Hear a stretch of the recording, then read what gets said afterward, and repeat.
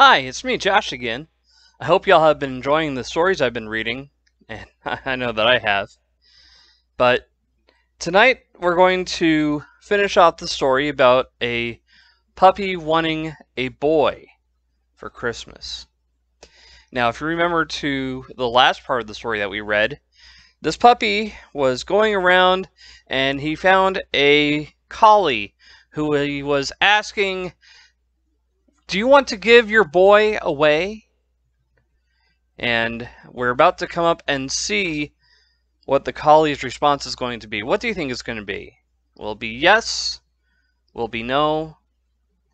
And if it's no, what's the dog going to do? Is he going to give up? Or is he going to find another way? Let's find out. But the collie said, "No, he definitely didn't," in a dreadful tone of voice. Petey sat down. He watched the collie and his boy until they were out of sight. "I didn't really want a boy on a bicycle anyway," said Petey. After a while, he saw a red setter playing ball with a boy. Petey was just delighted.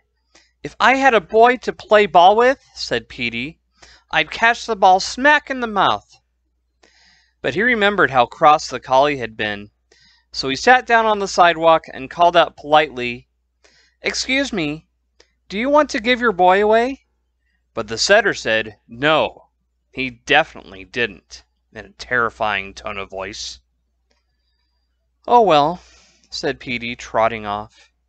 "I don't think playing ball is much fun anyway." After a while, he met a Scotty walking with his boy and carrying a package in his mouth. "Now that is a good kind of boy," said Petey. "If I had a boy to carry packages for, there might be some dog biscuit or cookies in the package." But he remembered how cross the collie and the setter had been, so he stayed across the street and shouted at the top of his lungs, but polite as could be, "Excuse me, do you want to give your boy away?"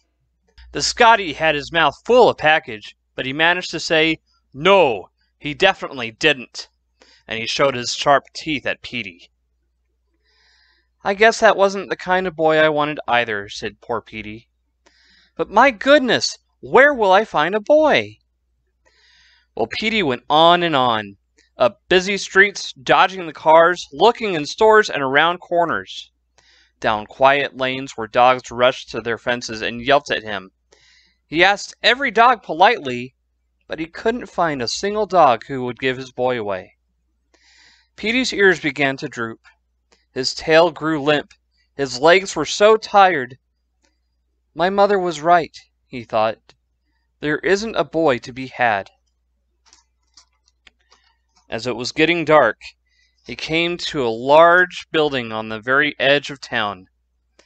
Petey was going by very slowly because his paws hurt. When he saw a sign over the door, the sign said, "Orphans' Home." "I know what orphans are," Petey said to himself. "They're children who have no dog to take care of them. Maybe I could find a boy here." He padded slowly up the walk. He was so tired he could hardly lift his little paws. Then Petey stopped. He listened. He could hear music. He looked. Through the window he could see a lighted Christmas tree and children singing carols. Petey looked some more. On the front step of the Orphans' Home, all by himself, sat a boy. He looked lonely. Petey gave a glad little cry. He forgot about being tired. He leaped up the walk and landed in the boy's lap. Sniff, sniff went Petey's little nose. Wiggle wag went Petey's tail.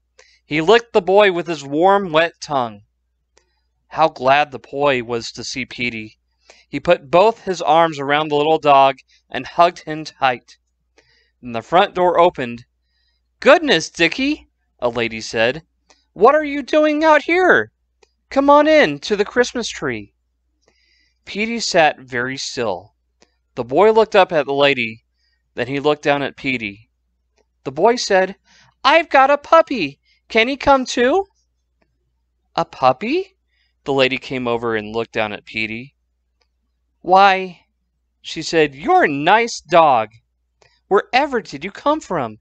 Yes, bring him in."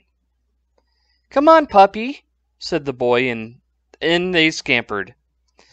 A crowd of boys was playing around the Christmas tree. All the boys rushed at Petey. They all wanted to pick him up. They all wanted to pet him. Petey wagged his tail. He wagged his fat little body.